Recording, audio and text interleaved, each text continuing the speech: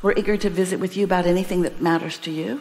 We've covered the basics, that you are more than you usually recognize. You are the creator of your own experience, moment by moment, and so is everyone else. And we want to lay one platform. It's an uncomfortable statement for some who haven't thought about it much before. But as the day unfolds, we think that you'll feel the harmony of it as your understanding begins to bubble back to the surface, as you begin to remember all of this stuff that you have known for a very long time. In this universe, in this physical time-space reality in which you are focused, there is not an already decided right and wrong about stuff. And you get the sense of that as you watch different families or cultures or civilizations making different decisions about different things, about what they deem is right and wrong. And they give each other such a hard time. In other words, the confusion about that, the argument over what's right and wrong, and the determination to make those that are doing what you consider to be the wrong thing stop doing it, and their decision to get you to stop doing the wrong thing. It is at the heart of the discord, not only that you have with each other, but the tug of war that you generate within yourself, which is really the only one that we're talking about ever, is that tug of war between you and who you really are and all that you've become.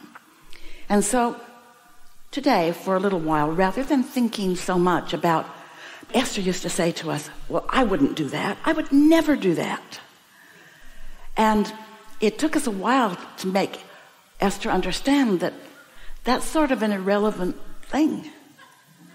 Just because she would never do that does not mean that she gets to stand in that place of, I'm right about this, because, oh, that place will bite you.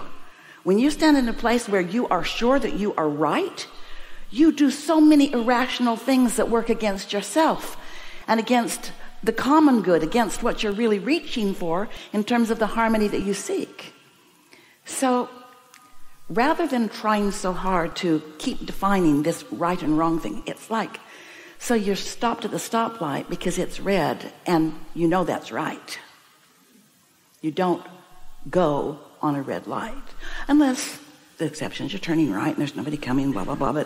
Or unless there's a sign posted that says under no conditions will you turn right, or not, but you know the rules and you've decided that you're not going to break this rule. And then you're doing something else that you knew was right because you remembered it from your driver's education training, that when you stop, you look in your rearview mirror to see what's happening behind you. So here's a red light and you're stopping, but you also do that other right thing. You look in your rearview mirror and you see that the 18-wheeler that's barreling in behind you apparently doesn't see the red light and he's not going to stop. So what do? Well, if you're an upright citizen, you sit there and you let him cream you. Because that would be the right thing to do. Or do you follow the path of least resistance? Do you use your own ability to evaluate, and do you allow this broader perspective being that is really you feed you the impulse to always keep you going with the flow, with the well-being that you seek and with the love and kindness that you are?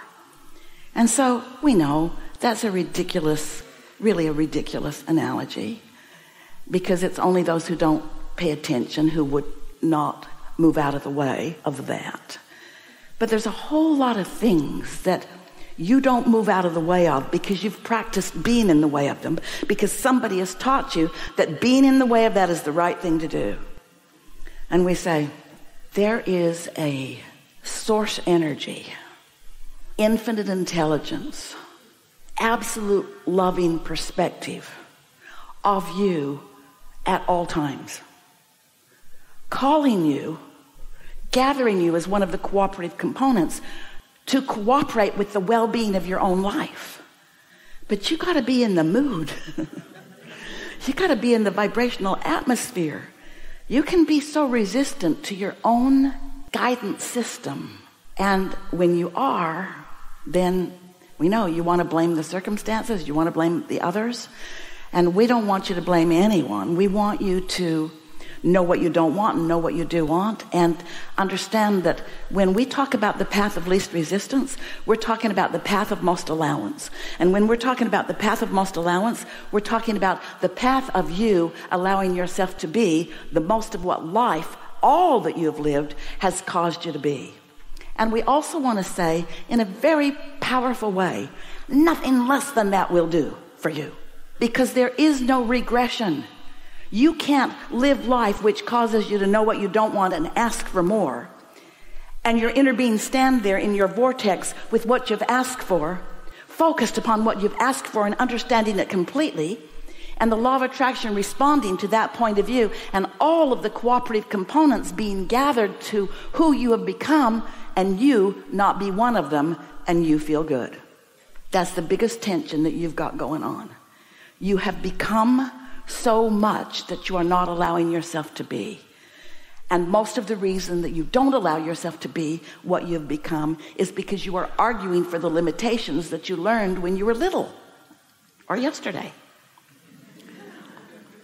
This law of attraction thing, this bag of marbles that you're carrying around, it's complicated in the sense that a lot of things have affected what you put in there. But it's simple in the fact that this bag of marbles has a relationship with this bag of marbles, and the blending of the two is what the bliss of life really is what you came to do. You said, I'll go, I'll live, I'll figure it out, and I'll align with the whole of who I am. And I will be a powerful caller together of things that feel good for anybody that's in the vicinity. But not one of you said, I'll go out there and I'll sniff it out.